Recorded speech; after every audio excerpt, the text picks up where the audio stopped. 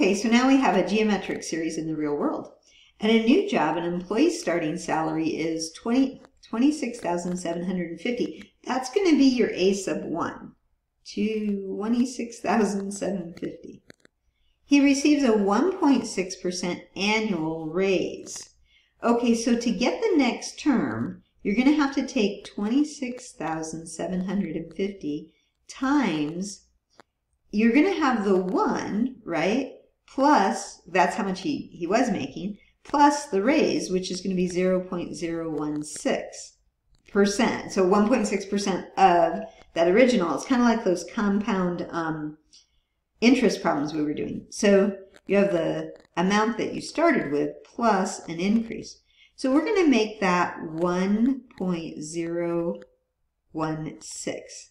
That is actually going to be the R, because every year you're going to be multiplying by that to get the next year's salary. So we have enough information right now. This is A sub 1.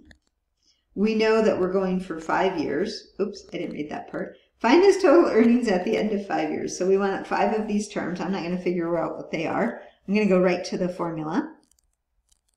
And I keep writing the formula because this is the one I never can remember for some reason. And again, you could put that in parentheses. Probably we're going to use a calculator. So what's the sum of the 5 terms? Well, it's going to be that 26,750 times 1 minus, and then the R is 1.016 to the power of 5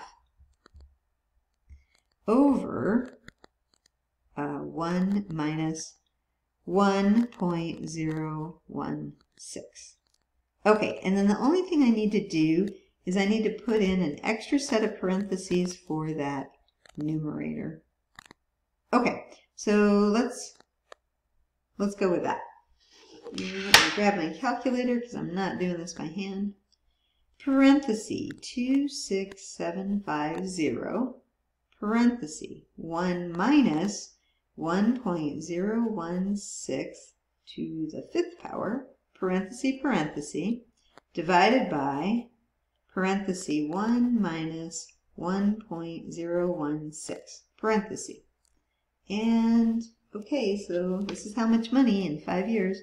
138,099.03 will go to the nearest penny. And so that's about how much money this person's making in 5 years. Okay? It's all the calculator doing the calculating for us.